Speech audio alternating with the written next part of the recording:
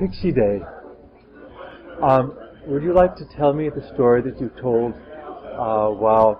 last night about how you first met goats? Way back at the beginning? At the very beginning. Well, I was a child, a lonely child, in a very bad foster home. And I never knew until years later why the other children could not play with me. And my foster mother had spread some untrue stories about me. But there came a big jolly Irishwoman who gave to the child a gift of love. And the gift was in the form of a little brown goat with a black stripe down her back, little black hoofs and horns. And the child and the goat bonded immediately. And together they roamed the fields of summer and the woods. And when the child came home from school, she would call to the goat, and there was an answering bleat and a clatter of hoofs on the sidewalk beside the house. And Posy Jane would come to meet the child, and together they would play and run. And when the goat was tired, she would come and put her head in the child's lap and take a nap.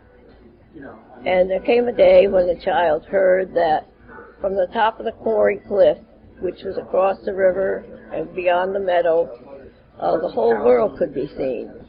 So she decided that this was a day when miracles occurred, and she began to climb the quarry wall while Posy Jane browsed contentedly on things below. Partway up the cliff, the child made the mistake of looking down, and she froze. Her legs shook and her knees trembled, and she called desperately to the little goat below. And there was an answering bleat, and Posy Jane threaded her way up the cliff, touched the child's knees with her muzzle, and together they threaded their way down the cliff and across the meadows of summer, the world unseen, but all of life ahead. And there came another day, the worst day, the day of heartbreak. The child came home from school, called to Posy Jane, and there was no answering bleat. There was no clatter of hoofs on the sidewalk. Posy Jane had been sold to a butcher for money. And, of course, I was that child. I never really got over it. When my children were 14 and almost 12, after a traumatic divorce, we moved to Maine in search of a better life. And shortly thereafter, they expressed a desire to have a goat, and I thought they should have a goat, and they should never come home and find it gone. After a short search, we found the little white twins at the Reverend Jordan's in Warren, Maine, and it was love at first sight. I bought both twins, and home they came with us, and wherever we went on foot, they followed at our heels. And often after school, my son would go through the woods beyond the rented farm, climb the heaps of gravel beyond the woods, and the goats at his heels would take off into the air like rockets. It was a good time. And then the Reverend Jordan introduced us to goat shows. I had never known there was such a thing. At the first show, Heidi was selected junior champion, and Christy was reserve, and I was hooked. And there came a time when I began working nights at Sylvania, 11 to 7. And when I came home, I would load the kids and my sleeping bag into the back of the Volkswagen truck, and we would drive to a huge hayfield which sloped down to the sea. And the goats would browse on seaweed and evergreens and lush grass while I slept in the sleeping bag. And often they would come and nestle beside me, and they would stay there until it was time to go home. After a while, I was elected director in the American Dairy Goat Association. And one day in the Sana newsletter, there was a letter from a gentleman in Russia named Alex Bodrov. He had been a professor. His wife was an assistant professor. But because of the shortage of food, they decided to buy an old farm and raise their own food. They got some chickens, some sheep, 3 pigs, a horse, 2 heifers, and of course goats. The goats came from a few from Czechoslovakia, 2 from a zoo. And I knew immediately what I had to do. You get this nudge that says, this is what you have to do. How did he contact you? Through the letter in the Sana newsletter. and he wanted information about the breed, Sonnens. So I thought lots of people would answer his letter. So I wrote and offered him a doe kid, a good doe kid. Nobody else answered his letter. And I told him that I would take care of the shipping. Well, he was overwhelmed by my letter, but he said, but we have no ocean by my farm. He thought shipping meant to come on a freighter. So I explained that it would come by air. He must pick it up in Moscow. And he had explained that he lives 5 hours from Moscow by his car, 2 days by his truck. And so I was a little bit concerned about how to go about it. Nobody had ever done it. We started at a local level. We went to a state level, to a national level, to the embassy in Washington, D.C. Nobody had any answers.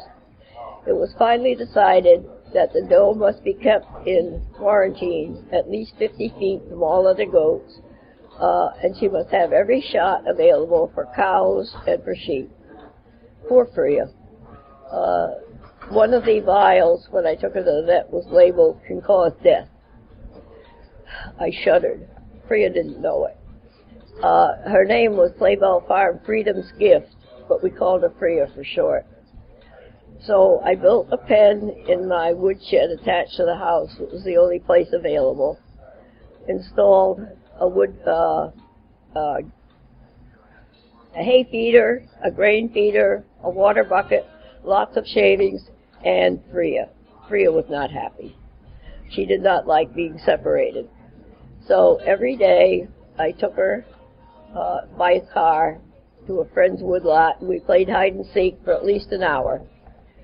She soon learned that when I picked her up to put her back in the car, it was back in jail. She was not happy. I played a radio. I visited her frequently, and she had had all of her shots. She didn't die. And eventually, it was time for her to go. I decided on Swiss Air, thinking that was the land of Heidi. This was the best place to send her. So we drove to Boston, and we located Swiss Air Cargo, and there was a big, long, U-shaped driveway. I was here, Cargo was over here, but in between were police cars, motorcycle cops, fire trucks, and ambulances. So I drove up boldly, and I said, I must go over there. No, lady, you cannot go over there. I said, I must go over there. And finally, in exasperation, he said, why must you go over there? And in the meantime, he had told me that President Clinton was down at the end of the driveway in Air Force One. I could not possibly go over there. And finally, when he said, why must you go over there? I said, this goat must go to Russia. Go, lady, go, go. We went. I had her on a leash. We took her into the office. She immediately pulled all the papers off the desk, and they said, yeah, that's a goat. So she started on her way to Russia. She stayed overnight in Zurich at a veterinary facility. They was taking very good care of her, and I have a letter from them thanking me for sending her. That's with Swiss Air. She arrived in Moscow, and Alex picked her up, and I was concerned that she would have trouble acclimating to strange goats, strange country, strange people. And Alex wrote, and he said, she refuses to be offended. She goes merrily out to pasture with my goat. She is now a Russian goat. And he ended it with, our dream is to see you on our farm. And I thought, yeah, fat chance, me go to Russia. Then he told me about Winrock International, which is a philanthropic church-based organization. They pay all of your expenses except for farm care at your home. And so I wrote him a letter, and I ended it with, they asked what my level of education was, and I said, graduate of the School of Hard Knocks. And I thought, they'll throw that in the wastebasket. That's the end of that. 2 days later, I got a call. How soon can you go? How long can you stay? And by the way, are you afraid to go alone? The companion who was to go with you got bitten by a brown recluse spider and is in the hospital in Texas. I said, afraid? Why should I be afraid? Here I go. So I got my passport, and I studied for 2 weeks, language tapes from the State Library in Russian. I thought I had a pretty good grasp of the basic phrases, you know, Dobry Udra, so forth, good morning, this is a beautiful child, onward. So anyway, the way I went, I got to customs, and my mind went blank. All I could remember was, "Я потеряла мою сумку, где toilet?" I lost my handbag, where's the toilet? They were not favorably impressed. And there was a group of people waiting to meet the incoming passengers. I had no idea of what Alex looked like. I pictured a big burly farmer with a beard and boots. My heart knew him immediately. He was clean-shaven, not a very big guy, neatly dressed, with a smile as big as all outdoors and his arm full of roses. He saw that I was in trouble. He came over and said, my grandmother, come." Thank you, Alex. So he took me to my first assignment, which was Tamara Brusova, wonderful woman. Her husband had worked for the embassy in Washington, and there she had learned English, and she sewed for the ladies. And she greeted me warmly and took me to her home, and she said, "You must treat this like your house." I said, "No, Tamara, you don't want me to do that." We went in, and she proudly showed me her new bathroom. It had a wide doorway, and it had a sink and a toilet. Then she explained to me that a previous volunteer, she was a very wide woman, and it had taken 2 workers to be able to push her through the doorway into her outhouse. So she wanted to make sure that I was comfortable, and she had this wide doorway to the bathroom. I had no trouble getting in. And one of the first things I saw when I entered her house was this huge cow's head boiling in a pot on the stove. I thought, oh dear, I'm in trouble. So she had a nice dog, named Lassie. He stayed under the table, and I would say, "Oh, Tamara, what is that over there?" And Lasik would get treats under the table, and I was able to manage most of the things that she would tell me were very special, Pixie. So anyway, we bonded immediately. And she had a very fierce dog outside, chained. It was a Chechen mountain dog. And it looked like something like a German Shepherd. And she said, "Don't go, Pixie, do not go near." Very fierce. So I went over to the dog. I held out my hand, and he sniffed it. And I talked to him, and then he rolled over on his back and waved his feet in the air. And her worker said, "How can this be? That dog does not understand English." And I said, "You tell her the dog understands love." And we were friends. And we spent a wonderful 5 days. She became the sister I had never had. And I had a picture of her that her son took. We were coming up from the barn with our arms around each other, and is that yours or mine? Not mine. Excuse me. Okay. So, we have just had this vicious dog who... Oh, yeah. And then her son took pictures of us coming up from the barn, and I sent her the picture and wrote "Sisters" over it. Her son came twice daily from Moscow, or not twice daily, twice weekly, and brought things that she needed, and then he would take back her products and sell them in a little shop in Moscow. And one day he went to the shop, and there were 3 men there from Chechnya, and they said, "This is now our shop." He didn't say much. He reached in, and he took out a gun. He stood there, and he said, "This is my mother's shop." And the men went away, and they did not come back. And so he remained, twice a week, coming to his mother's. And when they had first moved there, they moved from Moscow, and she wanted to raise her own food.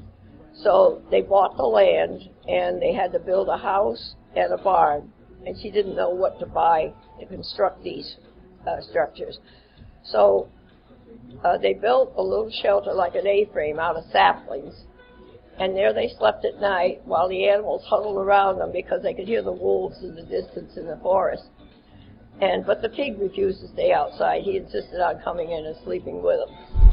And as I say, she didn't know what to buy, so she knelt in the shelter that night and she prayed to her Heavenly Father to let her know what she should buy. And that night she had a dream.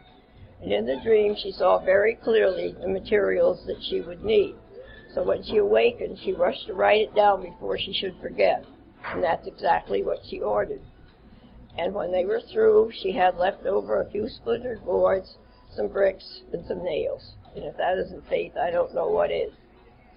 So after a while, her husband said, I cannot live like this. I shall go back to Moscow. She said, I cannot go back to Moscow. I shall stay here. And that's what they did. And after I was ready to leave tomorrow, by then we had become really bonded. And a representative from Windrock came to take me to Alex's farm, and I had my arm out the window. Tamara came over with tears running down her face. She took my hand, wiped the tears from her face, and placed it over her heart. And it was difficult. And we got to Alex's. I was warmly greeted. They held a reception for me in the big wooden building they called it the club. Dimly lighted, and it had a stage. And these beautiful Russian children did the wonderful folk songs and dances in Russian costumes. And I was seated in the front row as a guest of honor with Alex at my side. And suddenly I realized there was a child sitting next to me and looking up at me with short dark hair and a very worn out red warming suit. And the child kept looking up at me and didn't say anything. And one of the women had said to Alex, is that woman really from America? And he said, yes, yes. And she said, but she is just like us. And I think that was the best compliment I had ever received. So when we went upstairs for refreshments, and there should be a picture of that, but I guess there isn't. See, they've been taken sort of out of order. We went upstairs for refreshments, but the child did not come. But we passed this same child on the way back to Alex's farm, and I waved, and the child jumped right up in the air and waved back. And so I wrote to Alex after I got home, and I said, could you send me the name of the little boy who sat next to me in the club? He said, no, Ma, not boy, girl. I said, no, and I described her. He said, Ma, I have a picture. Her name is Natasha. She was adopted. Now they are sending her back to the orphanage. And later, the woman who teaches the children the Russian folk song and dances had us to tea to her little Isba, her home. Very nice inside, tapestries on the wall. And she told me Natasha's story. And the child had watched her 15-year-old brother murder her father with a knife. And the mother couldn't handle it. And Natasha was only 5 years old. She gave her to an older sister. The older sister couldn't keep her. She took her to a village store and left her there with no identification. And that's how she ended up in the orphanage the first time. Then she was adopted by a family in the village that could have no children. Strangely enough, then the mother got pregnant by a neighbor. But that was their child. Then she got pregnant again by the neighbor. This time they had a little boy, their child. Natasha's abuse began then. She was made to take care of the baby. She was abused physically and emotionally. And finally, the older girls in the school, it went from kindergarten to high school. They could see way across the fields in the snow Natasha running from the house with her father chasing her. He tore her clothes off and began beating her with a belt. And the girls ran and got her away from the father and probably saved her life. Then I guess the father and the mother got worried, and so they kept Natasha home from school. And the people in the village came, and they took her clothes away from her, made her stay in bed. The people in the village came, and they said, you cannot treat this child like this. And he said, she is ours, I will do as I wish. Then the teachers came, and they said, Natasha must come to school, she must learn. He said, a belt is the best teacher, I will teach this child. Then I guess they got a little bit alarmed, so the mother took her, got her clothes on her, and took her on a little bus that winds through all these little villages to Torzhok, where the inspector of children is. She took her to the doorway, pushed her through, and said, we don't need this girl, take it. Again, she's rejected. So, on the next trip, there we are. I visited the school, and Natasha was no longer this vivacious child. She was very timid. Here are the children in the orphanage, and I had brought presents from my my daughter and myself for Natasha. She has them in the bag, and I learned later she was able to keep them less than 24 hours. The other children took them away from her, and she lost all hope. There, the administrator of the orphanage is, and that's Alex with her. And I knew, again, what I had to do. I had to find a home for Natasha.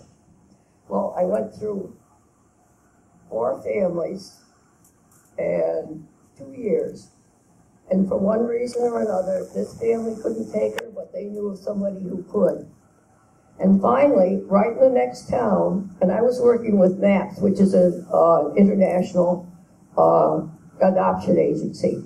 I found this family right in the next town, and he interviewed him, and he said, Pixie, that family is perfect. They can afford it, they have no children, and she's not afraid to go to Russia. So she went to Russia. Alex had her and Natasha and a friend of Natasha's at the orphanage at his farm, hoping that they would become friends. The woman ignored her. She saw another child. And she came home, and I was waiting for the phone call. And the phone call came, and she said, we're not adopting Natasha. She has problems. We found another girl. And I got mad at God, and I yelled at him. And I said, I'm not praying anymore, and you know why. And then I went back the next day, and I said, I'm sorry. And all the time, there was this wonderful family in Utah that wanted her. But they keep hearing from their mother that I had another family for her. Well, it was like it was meant to be. They passed their FBI tests, and they had foster children. And it took them 8 days in Russia. Usually it takes a month. They took Natasha out for walks. They played with her. And then, strangely enough, they don't usually do this. Natasha had to go to court with them. And she was very timid. And it was a female judge. And the judge asked Natasha, she said, do you want these people to adopt you? Da, which is yes. Do you realize you will have to learn English? Da. You realize you will have to go to America? Da. And then she got to Terry, and the father, and she said, how do you plan to support this child? And he had a good job in computers. I'm not sure just what it was. And they usually ask 10 questions. She asked that, and then she said, how will you treat any medical problems she has? I have 2 pediatricians waiting to see her. And she asked a 3rd question. Then she went into chambers. She came out, and she said, take your daughter home. And I just fell apart when I saw that tape. I couldn't handle it. And yet, I wasn't sure. I was afraid something would go wrong. So the minute they got home, there were 40 people from that family to meet them at the airport. And I said, was Natasha with them? She said, oh, yes. And so she now is in her early 20s. She has a wonderful family. There's a picture of her. Yeah, but that's later. Okay, we'll go ahead with that then. Okay. When I was at Alex's, he had come here, sponsored by Winrock, made a trip to America.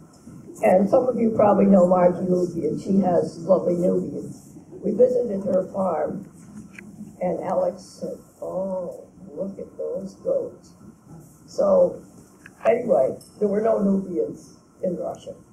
He said, someday I will save my money and I will bring a Nubian to Russia. Again, I knew what I had to do. It's never easy.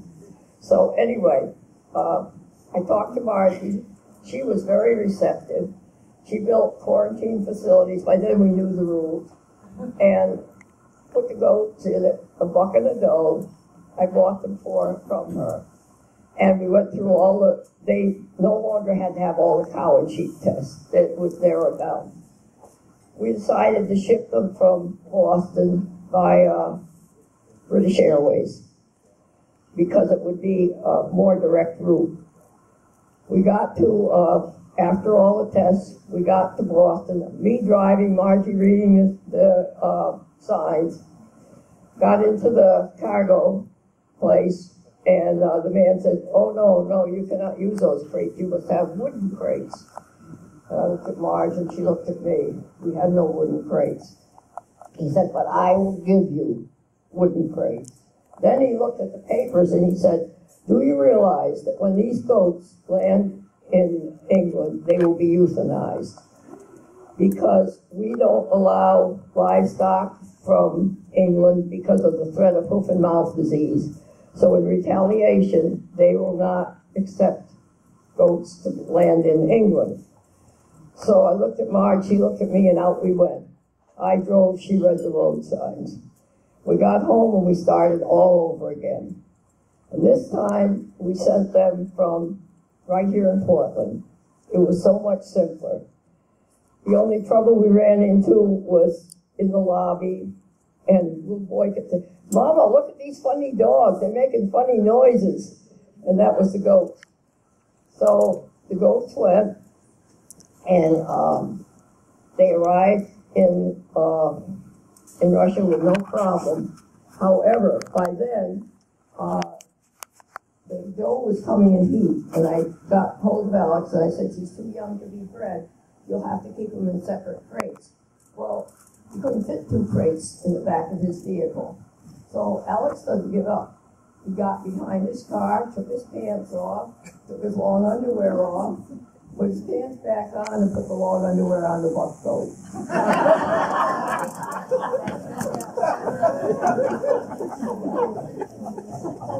Ma, almost many accidents. People look and say, oh, goat wears clothes. Why? But he had built a nice picture box. And the dough in the dough there. And so Alex now had Nubians. And okay. Yeah. I made another trip to Russia.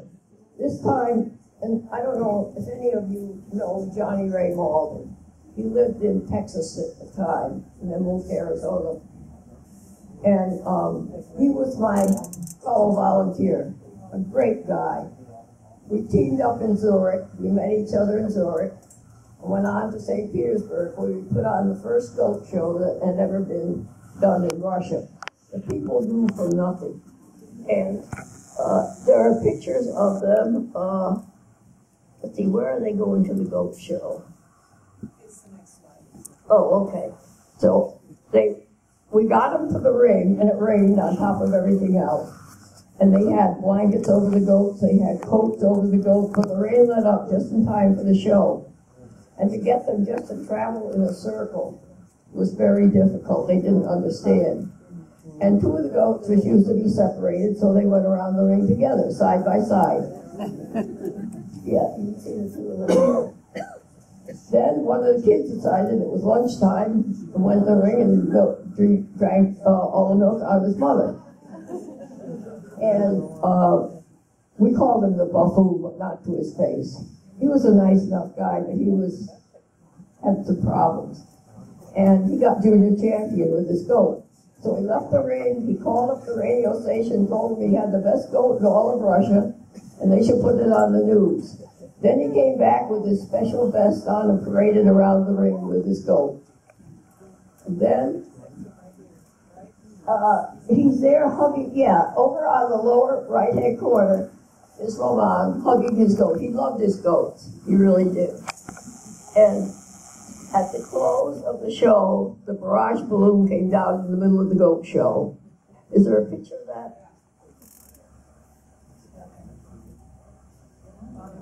Yeah, okay, yeah, you can see the end of it there. It looks like a beach whale. And there is a picture there of the goat on the milk stand. That's one of Alex's goats. And the people gathered around that. They were more interested in goat being milked than they were in the goat show. So they all wanted to try the milk. And there was a picture of, where are the gentlemen? Oh yeah, over in the middle on the left-hand side, the gentleman on the right is the administrator of agriculture in Russia.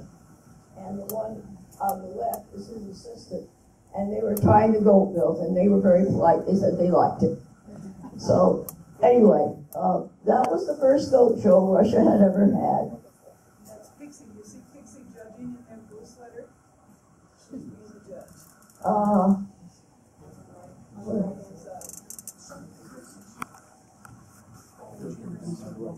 In the middle? No, the blue sweater's me. Oh, yeah, that's me. I acted as consultant because in Russia the men are sort of in charge.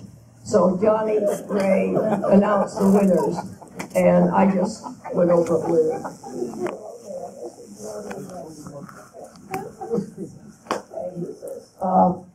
The children on the lower right, that's when they put on the Russian folk songs and dances.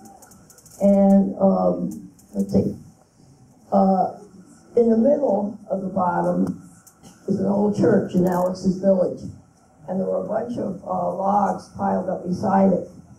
And on the first visit there, I said to Alex, "Why are those there?" He said, "When I am a rich man, I will rebuild this church for my people. But he never will be because he gives everything away. He buys a bicycle for a child, a house for, of course the houses aren't that great, but he'll buy a house for somebody whose house is burned. He buys toys for the children, and he gives away everything that he has." Let's see. Oh, in the middle on the left, that's a doctor in the village with me, and he's not dressed in his medical garb there, but he's a great guy. But on the last trip that I was there, I went back with Natasha. She wanted to find her biological family, and we did, but, well, we found out what happened to them. The house burned and they were in it. And at least that's what we were told. I asked if she could see where their graves were so we could take pictures. Nobody knows. I asked if she could get her birth certificate. Everything burned. I think they're still alive. The mother was an alcoholic. The brother had killed her father. And they saw pictures of Natasha's family here in America. And I don't think they wanted to promote any relationship between them. They saw that she had a good home. They said, "Go home and be happy." And that's a doctor in a bathing suit. And there was a spring there that had powers of religion that cured anything. He had a problem with alcohol. And so he goes one year, he bathes in the spring, and then he brings home great big jugs of this water. And he hasn't had a drink since. So whether it's his faith in the water or whether it really works, I don't know. I didn't get in it. I drank some though.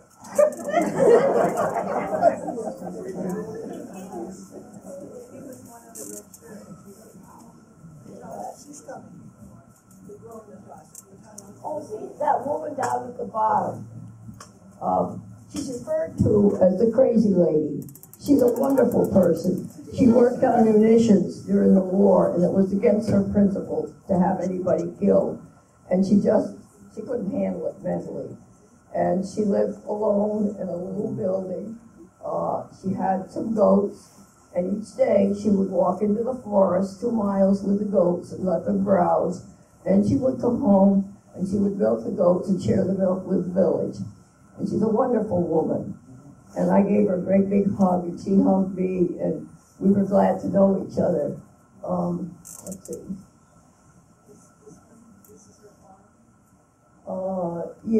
Yeah. Over here on the right, on the bottom. And on the top, that's when we had the refreshments. And in the middle on the top, that's when we went upstairs for refreshments after the children performed. Okay. And so now I got to get back to Alex. While I was there, we went on the great mushroom hunt into the forest. and it had been raining and raining and raining. His fields of oats were flooded, and we slogged down the road into the forest. And then he showed me all these indentations in rows through the woods where the trenches had been, where their young man lived and died. And he said, all our fine young men now sleep forever. And he said, only mushrooms live here now. And so every mushroom I found, oh, no, Pixie, very bad mushroom. Finally, I found this big one, and I called Alex and said, oh, king mushroom, very rare. So it rode proudly on the top of the other mushrooms home to his house, where the women prepared a wonderful soup that night. And all I could think of was these mushrooms were nourished on the bones of their young man. But maybe that's a good thing to happen. Something lived. And so I spent, I think, about 10 days at Alex's farm. And one night at the table, it was sort of like a booth like this, and he sat away across from me, and the others sat over here. And we talked and we talked. He speaks English fairly well. He had to translate in the university treatises from America into Russian. And we talked and talked and talked, and finally he reached across the table, he took my hand, and he looked into my heart, and he said, you are my mother. His mother had died in the war, his father had lost an arm and later died, and now I am his mother. He called me Ma. And he signs their letters, your kids, Alex and Nadia. Her name is Nadezhda, but they call her Nadia for short. She speaks no English whatsoever. We managed to make ourselves understood. And before I left, I went out and I took from his heels a rock about this big around, that thick and reddish color. And I was washing it in this little sink. It has a pail overhead with holes in it, the water comes through. And Nadia came over and she's looking at me, and I explained to her, your heels, your rock, to my home. And she understood, and she took the rock, and she was washing it, and Alex came in, and he said, why? And she told him, and he had tears in his eyes. He knew that his rock would go on my wall of memories at home. And I have rocks from all over. So when we left, it was difficult. Nadia came out, and she was hanging on to me, and tears running down her face, and she waved at their fields that I must remember. And I came home, and part of my heart was left there. And since then, we kept in touch. He calls me, Ma, it's me, Alex. And he always called me my birthday and Christmas and in between, Mother's Day. He keeps track of things. Mm-hmm. And it's just been a heartfelt experience. I love these people like they're my own, and I left part of my heart there. And I'm getting hoarse, so I'm going to have to leave the rest for another time. That is wonderful. So these people are my family. They're my Russian families, and I pray for them every night and in between.